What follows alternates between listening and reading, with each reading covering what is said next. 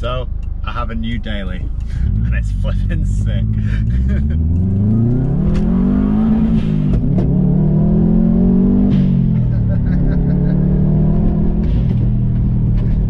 Oh, so good. Ooh, hang on, that is the throb of a turbocharged flat 4 engine. A sound which all over the world heralds the imminent arrival of a moron. Yo guys, welcome back to LeadFoot TV. So today I am going to introduce you to my new daily driver. So if you followed the channel for a while, I've had my Volkswagen LT28 for about a year and a half now. And I bought it basically because I was working really far away from home and I was staying in it a couple of nights a week. And at the time when I bought it, it was really practical and useful for what I needed. And once I left that job, it became just a bit of a pain to own, to be honest with you. It wasn't very good on fuel. Well, it was horrendous on fuel, and daily driving it just wasn't that practical. It was obviously quite expensive to maintain because you got like van tires, which are more expensive, and with it being an old van, stuff was going wrong with it. So I decided to sell it and get something a bit more practical. I really liked having the space that was in the van. Yeah, being able to like stay away in it, which was really cool. So it kind of like led me on down the thought of getting an estate car that I could maybe like convert the back so that I can, well, not convert the back, but make something so that I could sleep in the back of it if I needed to. And yeah, just something that was still quite quick and fun to drive, which kind of led me down this rabbit hole of looking at Foresters. I used to have a Forester STB years ago and I loved it. It went absolutely everywhere. Me and my friend Ben went on loads of snow adventures in it and it just never let me down anywhere. And yeah, it was just an awesome car. So I started looking at Foresters. One came up on eBay and it just went, and I forgot to bid on it, and it went super cheap for what it was because it was an import as well. Yeah, and I just missed the end of it.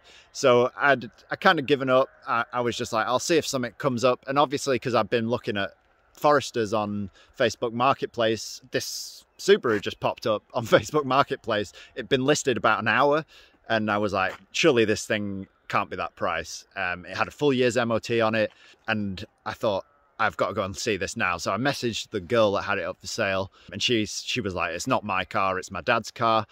He doesn't have Facebook. So she gave me his number. I rang him and obviously it was like an older gentleman.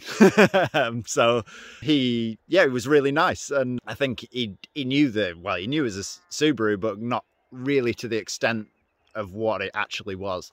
And I was like, I need to go and look at this thing tomorrow before it goes. So I went down the next day, 3-hour drive. He was really honest to me over the phone, told me everything that was wrong with it. And I got there, I had a good look round it because I was like, I don't want to buy this thing if it's going to be issues. So I had a good look round it. There was a few little faults, but nothing major.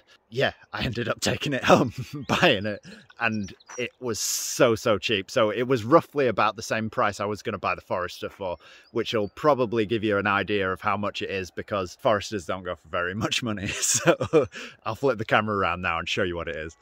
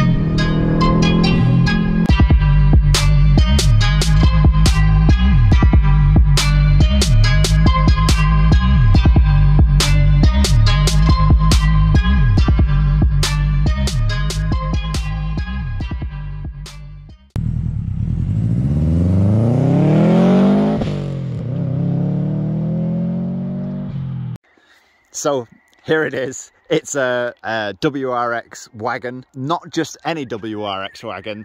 This was a very special one. So the Hawkeye never came as an STI estate, at least not in the UK anyway. There might be some special Japanese one I don't know about. I'm not that hot on Imprezas, but I'm pretty sure the wagon was only available as a WRX in the UK in the Hawkeye. They did a limited run of 300 saloons and 100 wagons as a UK 270 by ProDrive, which was basically a special edition one that came on ProDrive springs. It was tuned by ProDrive to push it up to 270 horsepower, and this is one of them. So this is a 1 of 100 car that I picked up super cheap, like way cheaper than it was. To kind of put it in perspective of how cheap it was, the cheapest one I can find after this one for sale is 6 times the price. It has a little less miles on it, and it's in quite a bit better condition,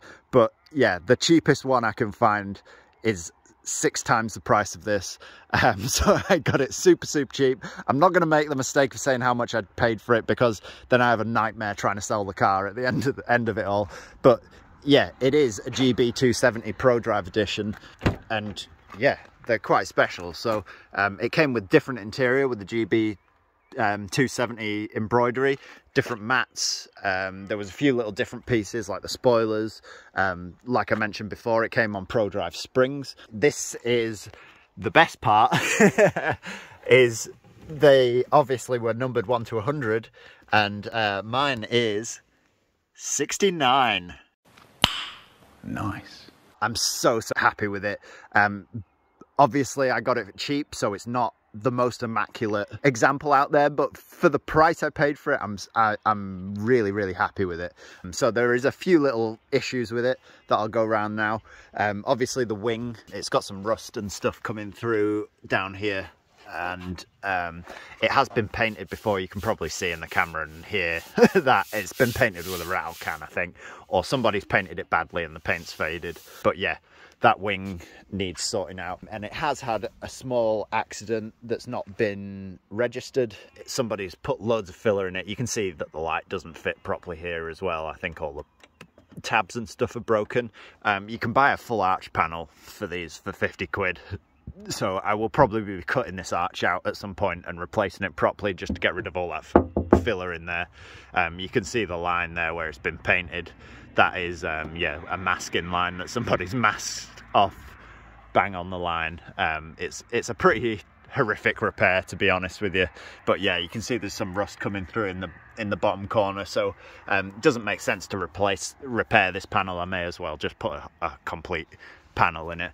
So yeah, that's one of the issues. I've got a small knock coming from the back suspension. Apparently they're quite common for the rear shock absorbers knocking on the Hawkeye Imprezas. The guy I bought it off, he was using it for sprint days occasionally, and he put an uprated anti-roll bar on the back to try and eliminate some of the understeer that these cars get, and he says that since he put the roll bar on, it's been knocking, which would suggest to me that the shock is maybe nearly, like, well, given up. So yeah, that's something I need to look at.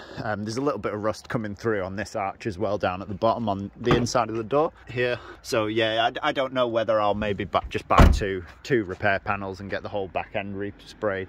The car's just shy of 130,000 miles. It does have full dealership service history up until 110, I think it is. So it's been really well looked after. Obviously, the guy that had it originally, he had it up until he had an accident in it, and then sold it on to the guy that I bought it off. And it was really well looked after up until then. I'd like to tidy it up and get it kind of back to its former glory. I don't really plan on modifying it at all, unless, you know, like I might possibly upgrade stuff as it breaks, but I just want to keep it quite reliable and nice. Like I mentioned, it's 270 brakes, so it fairly shifts for a big estate car.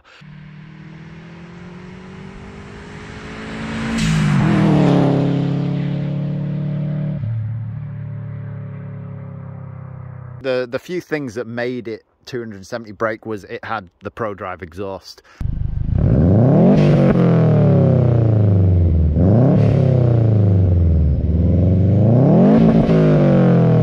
This one has got a Cobra Sports Cat in it. I don't think they originally came with the Cobra Sports Cat. I think that's been put in afterwards. So under the bonnet is the 2.5 boxer engine. Yeah, 2.5 turbo. The only difference I think between this and the WRX is the freer flowing exhaust.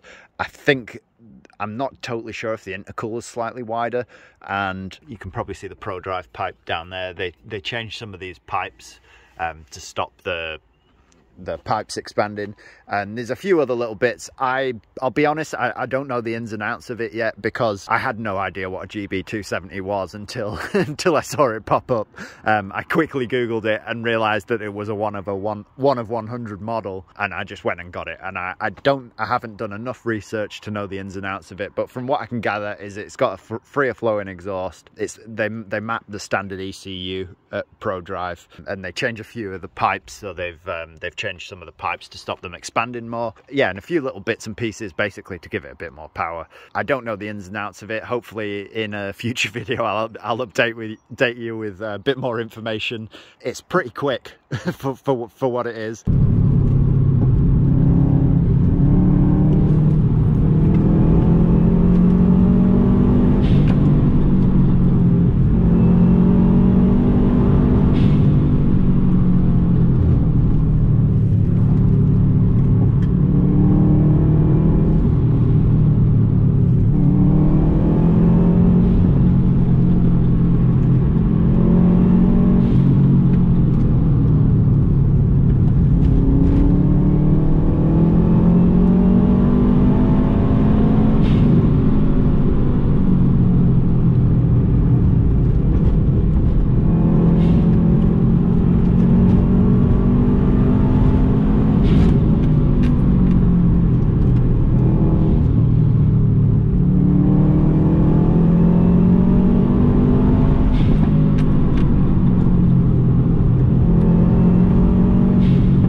Honestly, I'm so over the moon with it. I couldn't be happier. That is my GB270 Impreza. Hopefully I'll be able to give you a bit more detail on it when I've had a little bit more research into it. But yeah, from what I can gather, it's quite a rare model. They only made 100 of them.